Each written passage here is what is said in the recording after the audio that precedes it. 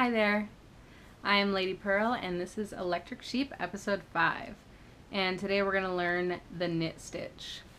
I wanted to separate the knit stitch and the purl stitch into two different videos because although once you learn those you essentially know how to knit entirely, it can be kind of frustrating trying to do them both together.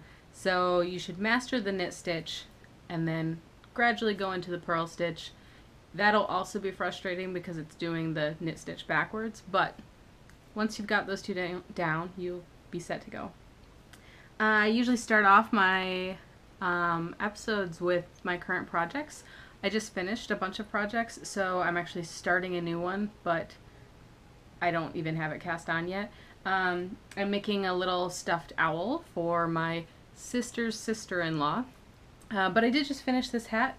It is super cute and sparkly. I don't know if the sparkles are really going to show up in the video, but I spun the yarn myself out of roving that I dyed, inspired by Frozen. Frozen's kind of old hat now. Old hat. But I had dyed the yarn last year, or dyed the roving last year, and I put it up on Etsy, and I don't know, it just probably wasn't all that appealing. But when I blended it with a whole bunch of Stellena, I actually did the darkest part, which is the very top, I did with dark like sapphire blue Stellena, and then I did turquoise in the middle to kind of match the color, and then I did silver at the end, and it's just really neat, and it's a cute little tam. I will wear it this winter, I'm sure. I spent way too long on it to sell it though, because I spent a lot of time on that yarn making it and then knitting it, so it's mine. I made it for myself. No regrets. But yeah, my business is going well. I haven't made a video in a while because I've really been trying to focus on making my Lady Purl Designs site, my Etsy store, like, have more than just yarn. I'm developing a lot of new fun colorways, but like I wanted to have multiple things in my store that would draw a lot more people. So I started to do, this is one thing, I made a Lady Purl Designs Doctor Who inspired knitting pattern book, and so I have 3 patterns in here. One is a bow tie, so it's like a headband bow tie, which is kind of fun. One is a hat, which I actually probably have right here. A beaded tam hat, very actually similar in construction to that Let It Go hat, but it's got a whole bunch of beads in it, which is pretty fun. And I wanted it to kind of look like the night sky constellations. So it's starry hat, which I called the Andromeda hat. And then also my what's it called? Doomsday gloves, which look like that. So those are fun. So I put it all into a little cute zine, and I'm selling it for $5. So 3 patterns, $5, all Doctor Who inspired, which I thought would be fun, and I kind of want to do a whole bunch of them. You know, maybe a Doctor Who and a Firefly and Serenity inspired one, just my favorite fandoms, maybe a Sherlock one, and I don't know. If you have any ideas, let me know in the comments, because I don't want to necessarily take something from the fandom that's already knit up and do it. I kind of want to take inspired by, you know, like the Andromeda hat is the night sky, but Doctor Who travels through the night sky, so it kind of made sense for me. And he wears a bow tie, so I knit a bow tie. But it's not something necessarily, like, I don't want to put a Jane hat pattern in there, you know. I'm not going to take something from the show. It's just going to be inspired by patterns that anyone could use, and they're not necessarily super geeky to wear. I also started doing felted soaps, which have been so much fun, and I've actually been using them every day too, just to make sure that my product is, I don't know, make sure that I like it, because I'm not going to sell something I don't like. This one, speaking of Frozen, I actually used some of the roving that I was making to spin that hat, and put it into the soap first. And so you actually, like, there's a bunch of YouTube tutorials that I actually looked at to make these, but you wrap the soap, and I just took a regular bar of soap, in roving and then felt it onto the bar of soap itself. And I actually put sparkles in mine because I do that. And they've been gaining interest, I think, by winter because they're just a really cute little gift. They'll probably be getting a lot more interest. But and then this one I actually took like string roving that almost kind of looked like yarn, but not quite. It looks like this. I'm spinning it right now. I took that and wrapped it around the soap and felted it, and it kind of made this really cool, what I called Rainbow Bright soap. So that was really awesome. I'm digging that. I think that would be a really fun one to use, but then I just put a little label on with an explanation, because if you don't know what felted soaps are, I have felted soap eliminates the need for a washcloth or loofah. While using the soap, suds form through the wool and wash while exfoliating the skin. They last a lot longer and especially nice in the winter months when your skin is dry and itchy. So that is fun. I just started doing that. I only have like less than 10 right now because I'm just trying it out. And then I am also trying out awesome, cute bags. So this is one of my knitting bags.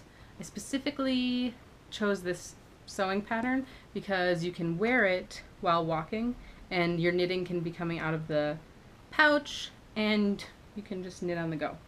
I use one that I made that was smaller than this because this one's fairly sizable.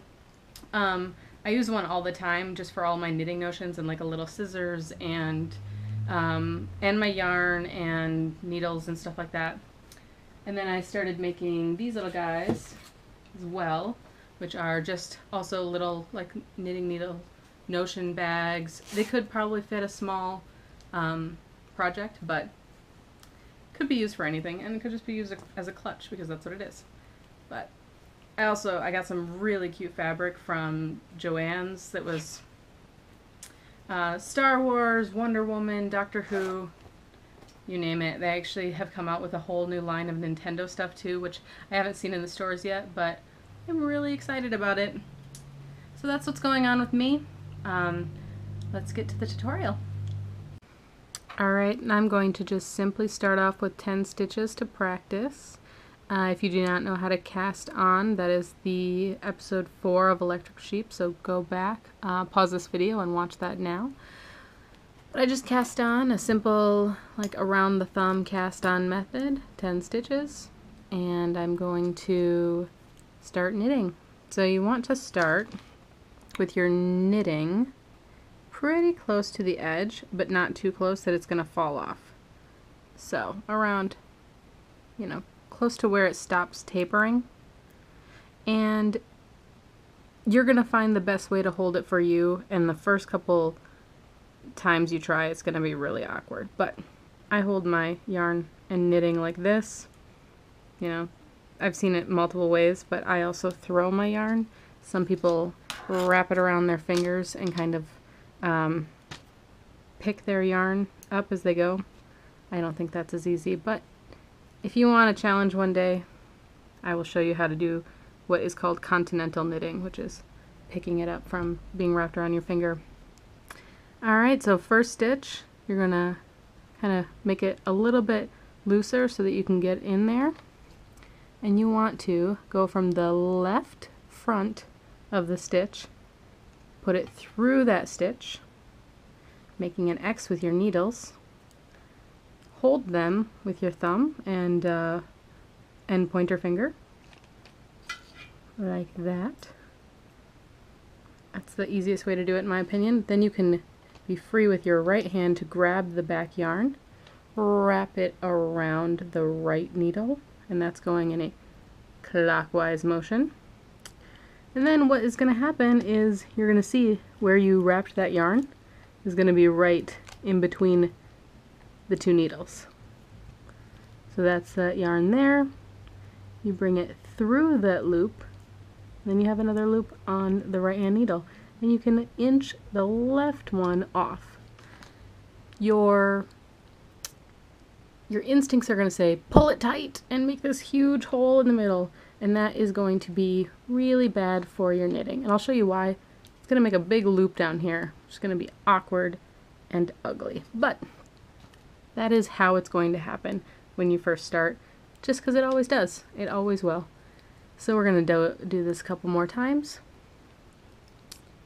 Go in from the left front to the back, wrap it around in a clockwise motion, and bring the yarn through that loop to make a loop on the right hand needle and slide it off.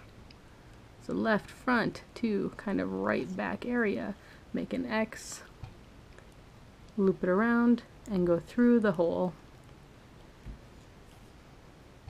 Practice makes perfect, and of course it's going to be a little frustrating and feel like you are just don't have enough hands to make this happen, but you do, and it can go really fast if you want it to.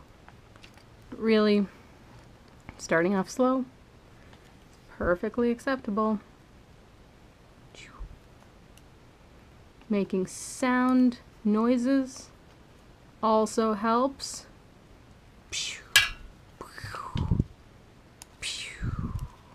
I think it helps. All right, so when you are all set and done, first row is going to look a little something like this. Nothing too fancy, it's just one row. And when you are knitting, your project always should be on the left needle. So literally when you are done, you just flip it around, and then now it's on your left needle. So we could start knitting again. When you knit on one side and then purl on the other, that is knitting. When you knit on one side and then knit on the other, that is garter stitch. And because we're practicing knitting, we're going to practice garter stitch because we're going to knit on both sides. That makes a much more kind of stretchy and textured pattern, but it doesn't look like regular knitting, that's for sure.